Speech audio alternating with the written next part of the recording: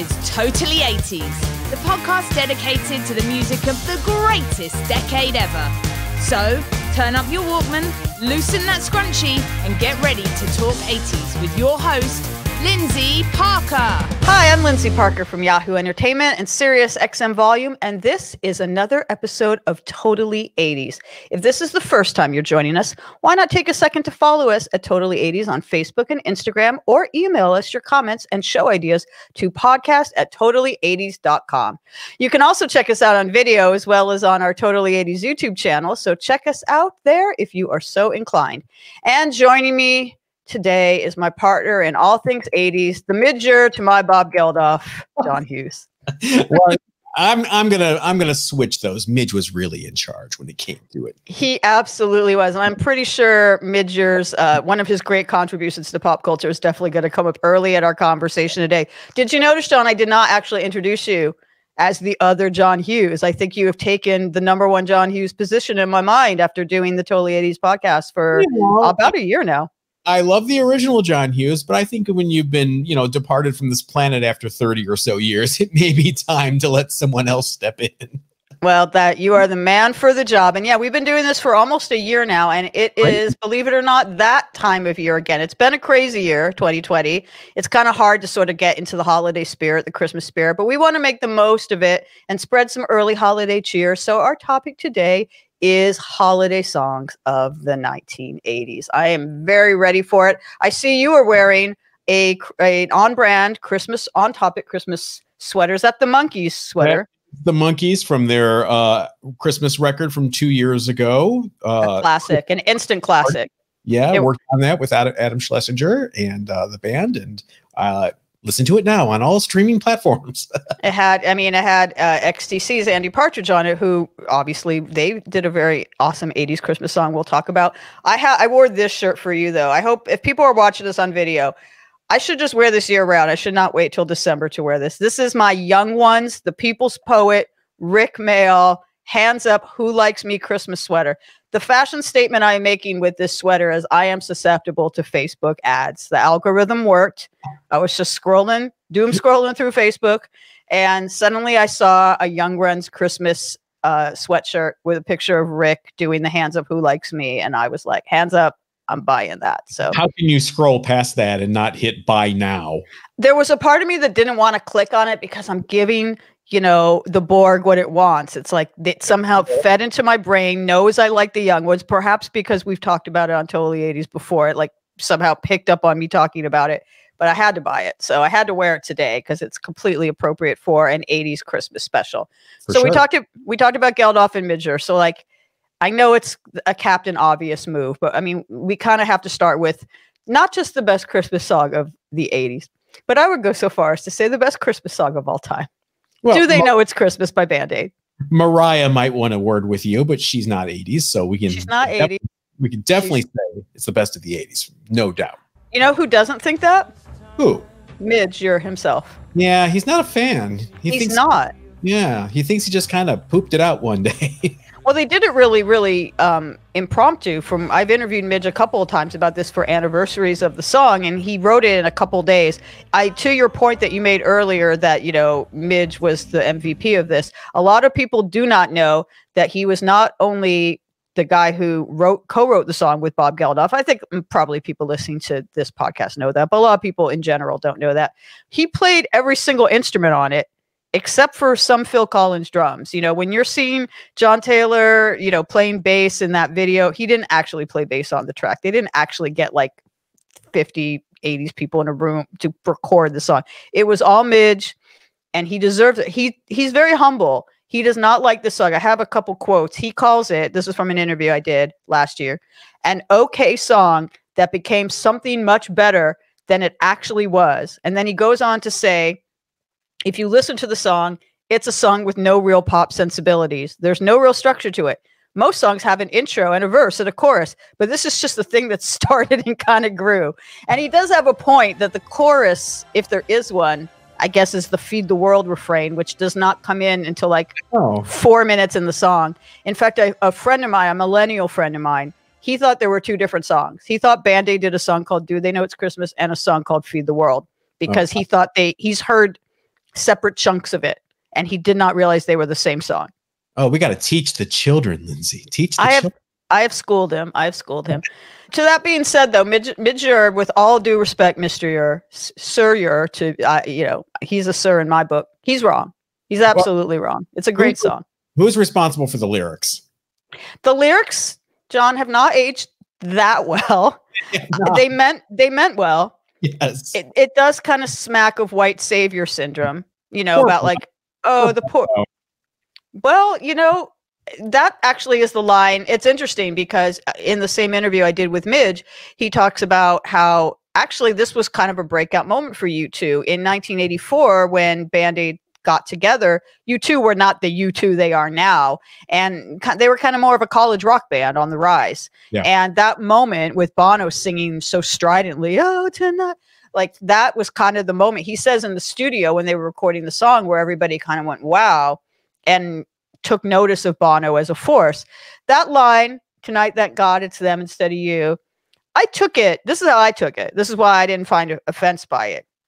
I thought he was making a comment on us privileged people who are at home, safe and warm and dry with our cocoa and our eggnog and our families. And we're like, oh, therefore, thank God that I won the genetic lottery and wasn't born in a place that's riddled with famine and tragedy and stuff. Like, basically, I thought it was trying to make some kind of comment on how we do tend to look away. I don't know. I think that's what they were trying to do. I don't think they actually meant it literally, like, thank God I'm not in Africa. That would suck. I don't think they meant it that way. At the time growing up back then and listening to it over and over again, it never really hit me. It never struck me as being a particularly offensive line or a strange line. But with history and the way things have evolved since then, I hear it now and I do kind of cringe because it's just, first of all, it's Bono, the birth of Ernest Bono. I mean, was he wearing sunglasses? I don't recall. Not yet, but he's world on his shoulders, striding into the studio, standing next to Tony Hadley. It's this nice contrast of rock stars at the time. But yeah, it was the birth of Ernest Bono, and I think Unforgettable Fire had just come out. They just scraped the top 40 in the US with Pride in the Name of Love. So they were just breaking mainstreamish, but this is what kicked the door open for U2 for sure. Absolutely. And then, of course, he had the breakout moment, which we've talked about in our Feeling Charitable episode of Totally 80s with Jake Fogelnest when he went out into the crowd at Live Aid. So, yes, this was the beginning of something. It is ironic that, like, the line that I guess most people now, 36 years later, would say is the most problematic line in the song, or the most dated, line, is the one that was done by the one who became like the biggest social political activist, Red and all that, by Bono.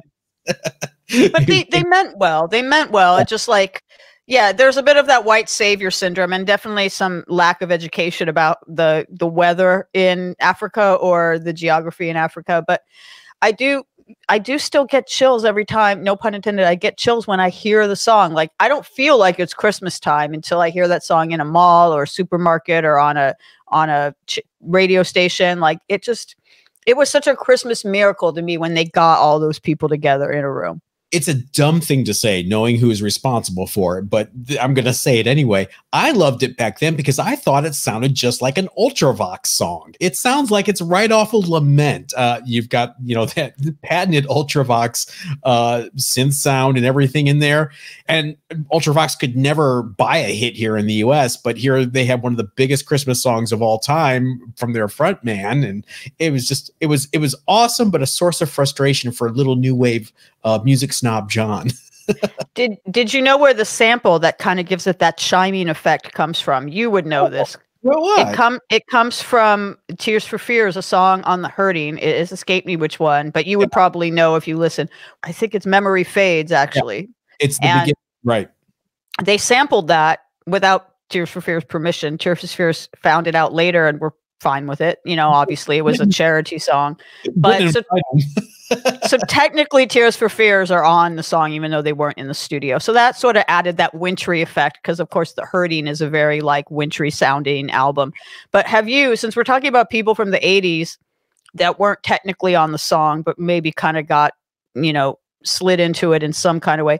Have you ever seen the episode of Top of the Pops? It is on YouTube, where they performed this on Top of the Pops when the song was #1 in England. I think it was the Christmas #1, which in England is like a very big deal, or used to be. Have you ever seen it? It's the funniest thing ever. Because who lip syncs Bono's line? Because Bono's not Paul Weller. And he lip syncs it really badly. He would not win a lip sync on RuPaul's Drag Race. He was not lip syncing for his life. But yeah, it's very weird. Like, there's people in it, like Frankie Goes to Hollywood, who actually were on the flip side of the Feed the World, going, I'm Holly Johnson, ho, ho, ho, feed the world. But like, picked up some people that should have been there. Frankie, of course, David Bowie, who was not there, but he's on the flip side. So they kind of like jumped in at the last second and did that, Happy Christmas. But the Top of the Pops thing, it's like Thompson Twins are there. Paul Weller's doing the Bono line. I think Sting is lip syncing a part that isn't his. Simon Le Bon looks very confused. It's so great. It's like they look like they're having a good time. They're just like, bopping around, but like no one's really actually trying to recreate the Top of the. That actually is my favorite alternate cut of Band-Aid. But we need to talk about the fact that Band-Aid, and Do They Know It's Christmas, it had a legacy in the 80s that went beyond 1984. I do want to do an honorable mention, even though it's not an 80s song. The Greatest Christmas Miracle was in 2004 with the Britpop version that had like members of Radiohead and Turnbreaks and Supergrass and Travis and The Darkness. And then they had a Dizzy Rascal rap in the middle of it. And like the opening line by Paul Young was instead done by Chris Martin. It's so great. I love Band-Aid 3. But scraping into the 80s around 1989 was Band-Aid 2. Let's talk about Band-Aid 2. The stock Aiken Waterman Band-Aid. They were the sound of a bright young England. And it was a big deal at the time. It had Kylie Minogue on it. It had Jimmy Somerville. It had Ross, Lisa Stansfield, Wet. I don't know who was on it, but I'm just going to try to guess, and you tell me how close I am. Well, I told you some of them, but keep guessing. Jason Donovan. I don't have him listed, but I don't have like the Wikipedia page. I'm going to say yes. I will tell you, yes, they were on, but they actually have the honor of being on both of them because they were on Band-Aid 1. And I think that made history in some way. You seem very unimpressed by this fact. You're like, yeah. Technotronic were on it. Cliff Richard was on it. Lisa Stansfield, Kathy Dennis, Jimmy Somerville from Bronski Boot. Was Jimmy Somerville on the first one? No, he was not. That was an oversight. He should have been. Well, yeah, there were a lot of oversights in the first one. Where's Adam Ant? He was in 84. He was still huge. He got kind of screwed over at Live Aid, though. You know that whole story. Where basically they put him on first and let him do one song, and then he made the questionable decision to do Viva La Rock. No, was that the song he did? But anyway, listen to the Feeling Charitable podcast for a deep dive into how that went. But yeah, you're right. There were some oversights. But overall, at the time, I really did not like Band-Aid 2 because I was not really on board with the whole stock Aiken Waterman thing. But now that I have an appreciation for their production, which basically every song by Saw sounded the same. They just press play on the drum machine and let it go. But it is an interesting blip in time. I don't think a lot of people in this country know about Band-Aid 2. But I would say listen to Band-Aid 3 if you want an alternate Band-Aid. Band-Aid 2 aged worse than Band-Aid 1. Absolutely. Well, I just looked it up, John. Yeah. Jason Donovan was on. Good job. So was Kevin Godley for some reason from Godley, but not Cream. But not Cream. Cream was unavailable. He's breaking his own way in this world now. Sonia was on. She was big. Okay. Not here. Do you know who Glenn Goldsmith was? Nope. He was on there. Chris Ray. Oh, we'll talk about Chris Rea later on. Sorry. Chris Rea. Well, let's hit Chris Rea now because it's fairly quick. Have you ever heard a song called Driving Home for Christmas? I have not. Educate me. School me. What if I told you that was one of the biggest Christmas songs in the world, ex-US? I would believe you because you're a constant fountain of knowledge, but if anybody else told me that, I would say that can't be true. I know. I've listened to it. It's okay. It's very a very AOR-ish ballady, I'm driving home for Christmas. That's how it means. And I had never heard this song until a few years ago. And then I did a little deep dive, my day job. And it's one of our biggest streaming Christmas tracks ever. And I was like, wow, that's interesting that something could be so huge in Europe and everywhere else and just completely miss us. It's the story of this podcast a lot of times. Totally 80s podcast, teaching the children since January of 2020. I learned something today. Chris Rea, Driving Home for Christmas. Check it out. Well, let's talk about some other maybe better well-known 80s Christmas songs, because I did start this podcast with the bold statement that Do They Know It's Christmas by Band Aid is the best Christmas song of all time. There are some people, or at least of the 80s, there are some people who would say that no, it is by someone who sang on that album, or sorry, sang on that song, George Michael and Wham, that it's Wham's Last Christmas. This, of course, now it takes on bittersweet meaning because not only is George Michael no longer with us, but he actually died on Christmas Day of 2016. Yeah. So when you hear like Last Christmas I Gave You My Heart, but the very next day you gave it away and he died on Christmas, it's like that song hits different now for sure. Yeah. Obviously the better, more well-constructed song of the two. If you're going to, it does have a chorus for sure. Yeah, it's got a pre-chorus. It's got a bridge. It's got everything you need. I love that song. It was, again, another song that took a lot of time to become a Christmas song here. Let's go back. It wasn't a single in the U.S. It really? No, it didn't. We can double check this, but it did not come out in the U.S. until The Edge of Heaven. It was included on The Edge of Heaven, the last Wham record. So, MTV would play the video, but it was never a single and it was not, a big thing. It kind of grew over the years, like another song we're going to talk about later, which was completely ignored back then, but has become a standard Christmas rap. Okay, yeah, that will be a good one. But what's interesting is I'm curious for your take on this. A few years ago, a friend of mine started an argument on Facebook that got a lot of comments where he was like, Last Christmas is not a Christmas song. What? It's not he was like, this is the fact that it takes place at Christmas is incidental, is what he was saying. He's like, this song could very easily have just been Last Summer I Gave You My Heart, or Last Winter, or Last Fall. He went on and on about it.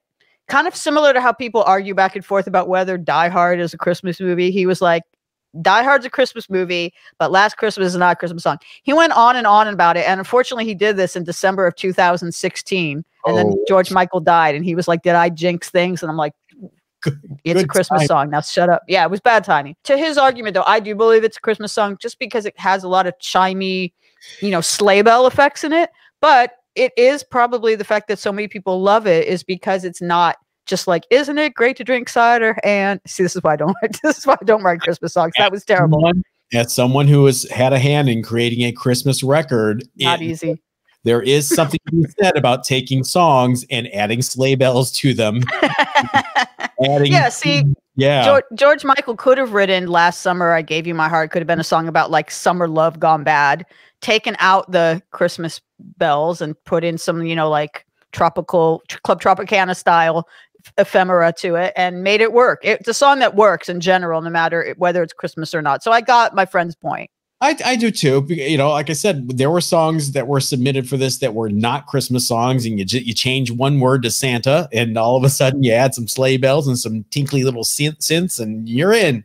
It's a Christmas song. It is hard to write a classic, though, because you see my attempt to write one just now, which was called Isn't It Great to Drink Cider? You're workshopping. Isn't it great to drink cider? I like it so far. I mean, I do like drinking cider. I don't know if that's a song. You just need a hook now. Well, as you said, it took a while for this song to, become a classic. Now it totally is. Little kids know it. I was with my friend and her daughter who was 10, and her daughter and kid were like singing, and they really were getting into the part that goes, you taught me. They were like singing at the top of their lungs. A lot of people have covered it, like Jimmy Eat World covered it for the OC. And it is actually, this segues into the next song I want to talk about. I read that Last Christmas was the most played Christmas song in the UK for many years. It was the most played of the 21st century until it was overtaken by another song 5 years ago in 2015. And now there's another song that holds the record for the most played Christmas song in the UK. And it's probably another song that falls into the category you just said that was not totally an instant, hit for them. Right. You'll know more than me about that. Do you want to guess? Riddle, do you want to play this game? Maybe it's Fairy Tale of New York. Ding, ding, ding. You have won my respect. And Kirsty MacColl. Let's not forget the gorgeous, talented Kirsty MacColl.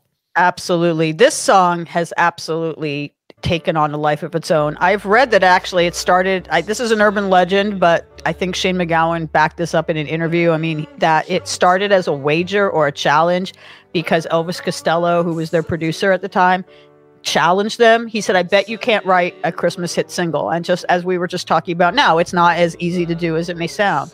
They obviously did it.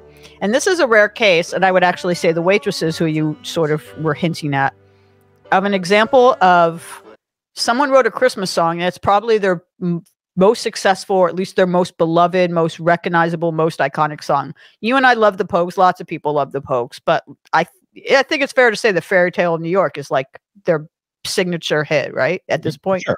Yeah. Which is unusual. You wouldn't say that, for instance, about Wham. Last Christmas is huge, but when you think Wham, you think Careless Memories or whatever. So, or I think, Young Guns go for it. But I digress. For you, Durante, you. Did I say Careless Whisper? That was a Freudian slip. That wasn't like a... You mentioned John earlier, so you've got John Taylor on the brain. Did I say Careless Memories? Yes. That was careless of me. You can leave that in. Don't edit it out because it set me up to do a terrible pun, which is very on brand for me. Careless Whisper is what people think of for Wham, is what I was trying to say. They don't think Last Christmas, but when they think Pogues, they think Fairy Tale New York. When they think Waitresses, well, I think Square Pegs, but most people think Christmas wrapping. But to stick with the Pogues for a minute, again, we've talked about lyrics not aging well, whatever, and there's some lyrics that have not aged well. The use of the F word, basically, by Kirsty MacColl. But Shane has defended this song, saying this is in character of someone who's not like a particularly nice person or, kind of a hard person. And this is how the Kirsty character would be. And also supposedly that word means something different in like Irish slang or something. It means like you lazy sod. It doesn't necessarily mean, it doesn't necessarily have the homophobic connotations. At least then it did not. Well, first of all, I think it's an amazing song. I love Kirsty MacColl. I have met Kirsty MacColl. I have seen Kirsty MacColl perform. I have felt Kirsty MacColl's energy, and she would not ever mean anything like that. She was the sweetest person. Funny, I saw her in Cleveland, Ohio at the Agora Ballroom with my friend Forrest in a snowstorm in December, appropriately enough, in the middle of the blizzard, with 24 other people. We counted. And she played the entire show like, she didn't care. And great. So I don't really have a problem with that. And the song is, again, it's epic. It's almost like a musical. There's, a storytelling in it. There's low beginning, where it's melancholy and sad, and all of a sudden it's almost like an Irish jig, and then you go back to the melancholy thing where they're kind of stuck with each other. I think, despite the lyrics of it being, I guess I'm stuck with you, what am I going to do? It's kind of sweet. Maybe there's a tenderness, as you say. It's a storytelling song. And as an aside, I just want to say Last Christmas was inspired, at least the title, of a terrible rom-com a year or two ago. Why has this not been made into a movie? Like, come on, people at Hallmark or Lifetime, make the Fairy Tale of New York movie, but don't fuck it up, basically. Pardon my French. It's a great title if they haven't done it already. I mean, absolutely. What's interesting though is I've heard there is a new version of Fairy Tale New York coming out that actually has Kirsty's vocals, because perhaps she sort of foresaw that maybe the words, even though it was in character and it was in context of the story of the song, might be problematic down the road. So there is a new version being released that does have the F word, so to speak, taken out of it. And so I think it's maybe going to take on a life of its own yet again, which I'm very excited about. But as I was saying about the whole like storytelling thing and how I would love to see this become a movie in some way. And you were talking about how despite all the harsh language and despite all the kind of like, oh, I'm stuck with you mentality, there is a sweetness to it. For sure. It does take a turn in the very end. So like it starts with them, being in love and naive and optimistic about the future, and then being stuck with each other and hating each other and, throwing slurs and back at each other. And then she's like, you took my, I'm paraphrasing it, but she's like, you took my dreams away. And then, but when he goes, I kept them with me, babe, and put them with my own. And, I built my dreams around you. It's like, oh, he actually really cares. Right. And, It's kind of like almost like a honeymooners kind of thing or whatever, where they spend like the entire episode like acting like they hate each other, and then at the end of like every episode of the honeymooners, Ralph Cran will be like, "Oh, you're the greatest," and they kiss, and it's like, "Oh, actually, they don't hate." Or like Archie and Edith Bunker, you know, it's like that sort of thing. For sure. So I think that's definitely, you know, a classic that I think, as I mentioned, is going to take on more life now that there's this new version out. But you were talking about the Waitresses. Now, the Waitresses, again, as I was saying, their most popular song for the average person. Of course, people know Square Peg, so they might know I Know What Boys Like. But, you know, this took on a life of its own. And it's been covered by so many people. It's been covered by the Spice Girls. It's been covered by Kylie Minogue. It's been covered by the Glee cast.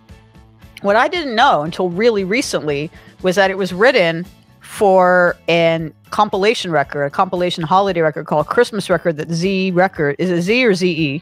Z. And Z Record. Christopher Butler talks about the story where he was asked to do this, and they just kind of, again, bashed it out.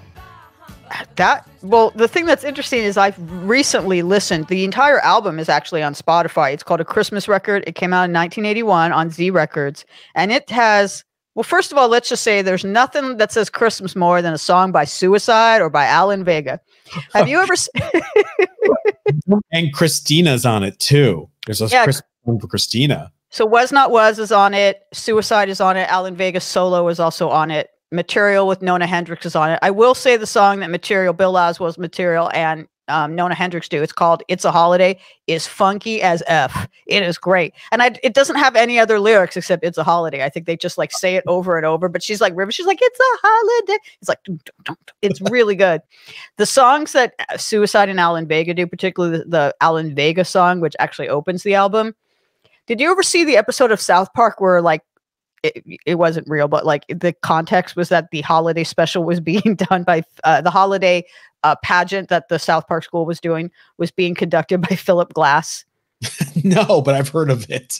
There was an episode of South Park that was sort of making fun of the fact that the holidays have become so PC and that it's like you can't say Christmas or you can't whatever, you have to be inclusive. And it was making fun of people being overly PC, that it, like they couldn't have, like they started taking everything Christmassy out of the pageant. Like there couldn't be Santa, there couldn't be Rudolph, there couldn't be a tree, there couldn't be a menorah, there couldn't be anything that like could possibly alienate someone of a different religion. So it just ended up with all of the kids on stage with Philip Glass going, "The snow is so bright, it burns my eyes." And I'm like, this actually should be a real song, but it like very avant-garde.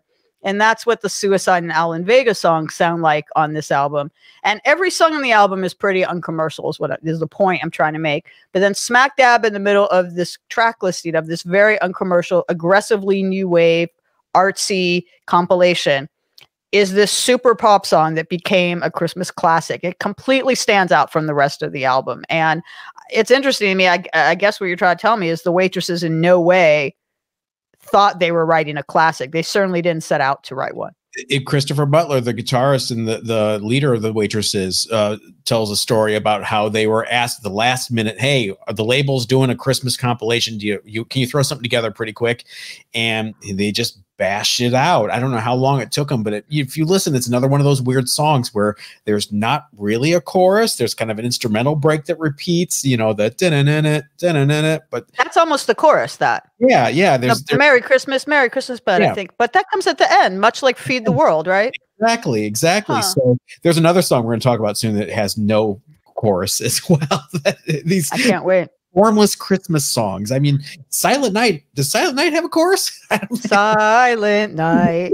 I guess that's it. With the Waitresses song, I actually almost could see how it was written on the fly, because it does have, in a playful, almost childlike way, sort of a feeling like it's being made up as it goes along, because it's very rambling. Again, it's a story song, much like it's a happier story song, but it's a story song much like Fairy Tale of New York. I think one of the reasons that I think the main reason that it gets in people's heads is it's actually the horns. The 80s were a good time for horns.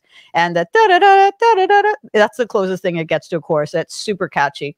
But I think the story, a lot of people like it because there are a lot of people, particularly in Los Angeles where we live, where we're transplants or whatever, who spend the holidays alone. And so when it ends, It's like it's like Craigslist sponsored this song. It's full of misconnections. And then at the very end, when someone should do a modern version of it with like misconnections, like, oh, I tried to text him and he didn't get my text or whatever. I saw in his stories he was here or whatever. But when they finally, cute meet at the end, it is a rom-com. This song needs to be a Lifetime rom-com movie, right? What are we doing? We need to be pitching Hallmark sometime in February, so we'd be ready for next year.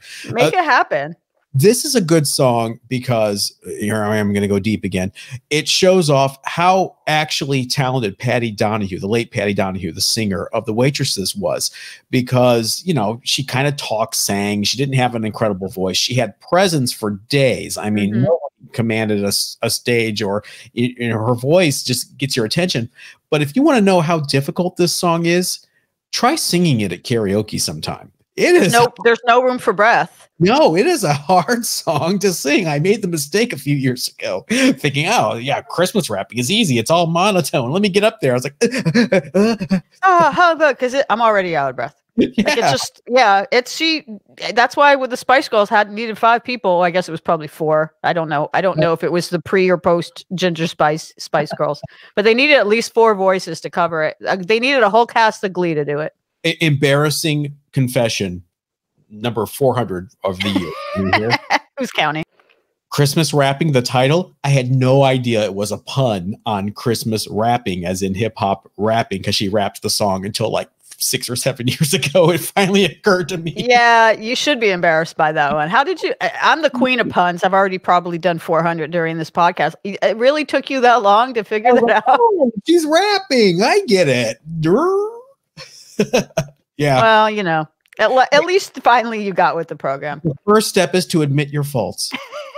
Well, you know what is a fault is knowing you and knowing what's on brand for you and knowing what you like. I'm surprised it has taken this long to talk about the fact that Frankie Goes to Hollywood did a Christmas song. Now, again, like Last Christmas, is it a Christmas song? The Power of Love, which is what we're talking about, is on Welcome to the Pleasure Dome. If you listen to it, when the album came out, it was just a ballad on Welcome to the Pleasure Dome. There's nothing very Christmassy about the song. No holiday is mentioned. It's about being in love with someone. They mention vampires. Is it a Halloween song?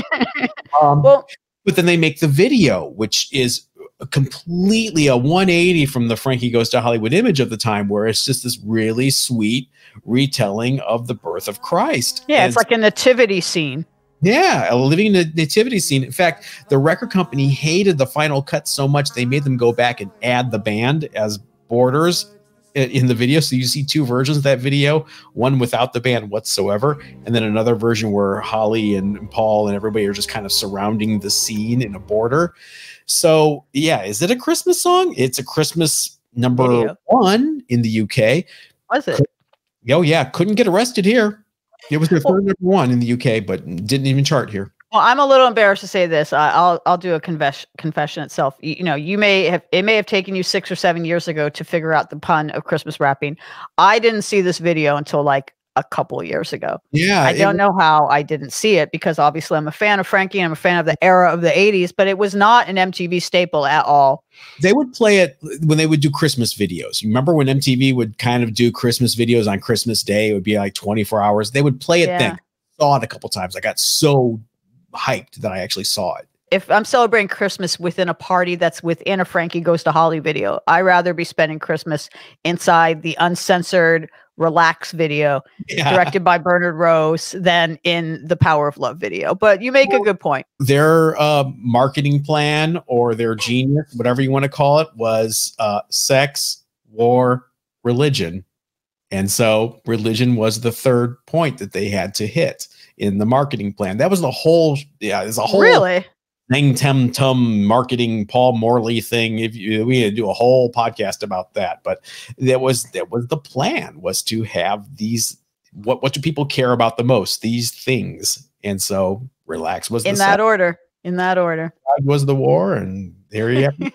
Well, obviously this is the gift that keeps on giving. This is going to be a 2-parter. So let's pause for now. We'll pick it up next time. We'll keep the celebration going. I'm Lyndsey Parker, and I've been joined today by the Bob Geldof to my mid-jor, or the other way around, whichever. John Hughes, the other John Hughes, the only John Hughes in my heart at the moment, because I've enjoyed celebrating with you. We want to thank everybody who is celebrating, listening at home. Have a safe holiday season. We'll catch you next time. Remember to give us a rate and review on your favorite podcast platform, and we will catch you soon. This was Totally 80s, the podcast dedicated to the music of the greatest decade ever. Don't forget to follow us on Facebook and Instagram at Totally 80s. And please leave us a review on your favourite podcast platform.